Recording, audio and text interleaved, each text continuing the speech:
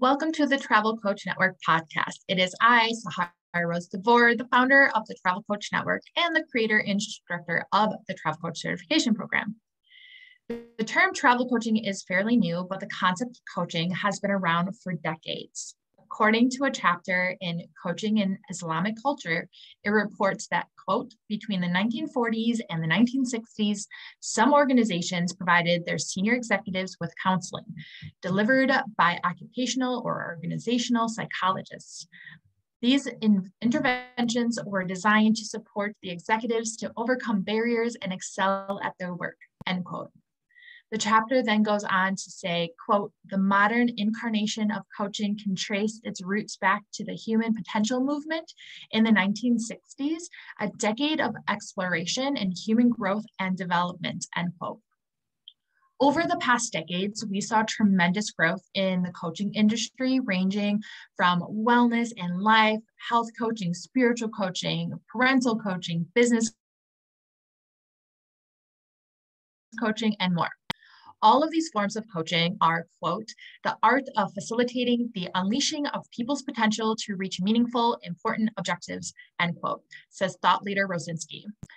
That growth is what inspired me to become a travel coach, not because it's something I saw plastered all over the internet or heard so many people talking about it. Granted, when I did start my travel coaching business, it was almost 5 years ago, and you didn't really hear much about that term. But I knew that travel coaching was my path, and that I wanted to empower and help others use the power of travel to help them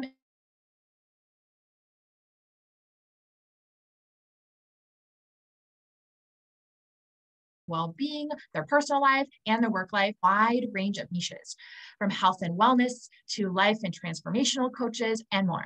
Come into the Travel Coach Network and outside of the Travel Coach Network, who combine their love, knowledge, and passion for travel with their interests, background, and expertise in another coaching field. But what if you don't have a coaching background or experience? What if you're a travel agent or a travel advisor or travel manager or a tour operator or some other role involving tourism and hospitality? Or what about if you actually come from the medical industry? Maybe you're a doctor, a therapist, a pharmacist.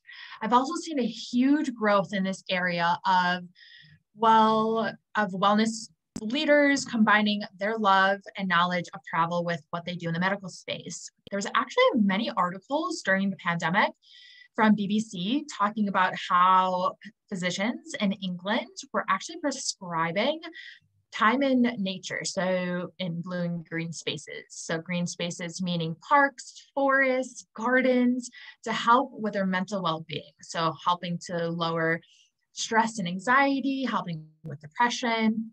And the more I dove into blue and green spaces and the power of travel and nature, it's really fascinating. I really encourage all of you to do that as well. But the question here is, how do you combine coaching with your current travel or wellness business? Well, it's about asking the right kind of questions. It's about getting to know your traveler, your AKA clients, personal wants, needs, fears, goals, desires, concerns, and more. It's about connecting with them on a human level and having open communication and effective listening skills. It's about creating a safe space for them to talk about where the desire for travel even comes from. I call this their motivating factors for travel. My dear friend Laszlo at the Health Tourism Worldwide, they actually did a lot of really great studies, and he calls these travel triggers. So these underlying factors for why people travel. It's about, why do they want to go somewhere? What does a sense of freedom mean to them? What does wellness even mean to them? What kind of outcome, solution, transformation, changes, or feelings are they in search of? Why do they want to escape somewhere? What sets their inner soul on fire? Why does meeting new people, having new experiences, seeing new, learning about new cultures, and all of those other reasons why people truly, really mean to them? No longer is travel solely about the transaction between an agent and a client. Is travel solely about the cold hard facts of an itinerary? No, this travel is separate from travel overall, because wellness is travel and travel is wellness. The Travel Coach Certification Program and the Travel Coach Network community are places that you will want to be in to learn more about how you can combine your with coaching with your current travel or wellness business, or maybe any other field you're in. Or maybe you're in a whole other space and you want to combine it with your love of travel. It's my goal to make you think, to push you to get creative, to think outside of your box and outside of the boxes that the travel industry has built around travel careers for years. I encourage you to do more, think bigger, and go bigger.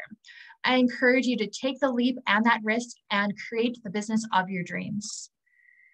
So be sure to follow us on Instagram at the Travel Coach Network. Learn more about us at thetravelcoachnetwork.com and come say hello.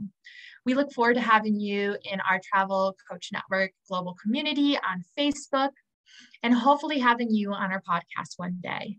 You will find out more about joining our free Travel Coach Network global community on Facebook in the show notes. In every single episode, you can also find the free beginner's guide to travel coaching in the show notes as well. If you know anyone who might be interested in travel coaching, be sure to send them our way to the podcast. We truly appreciate it. At the end of every episode, I will be sharing one fun fact about me, and I want you to come into the Travel Coach Network Facebook community and tell me if you can relate or have a similar fact about yourself. So today's fun fact is that in 2012, I actually ran for Miss Illinois USA when I lived in Chicago. It was an opportunity that came my way. I had no experience or background in the pageant world. It wasn't something I did again afterwards, but it really showed me my strengths and my weaknesses, just like traveling did. And it was a great new experience. I met great friends out of the experience, and it pushed me to face some fears of being on stage, and it just taught me a lot of lessons. So that was my fun fact for this episode. Stay tuned for other fun facts in every episode. And until next time, my fellow wanderers, bye for now.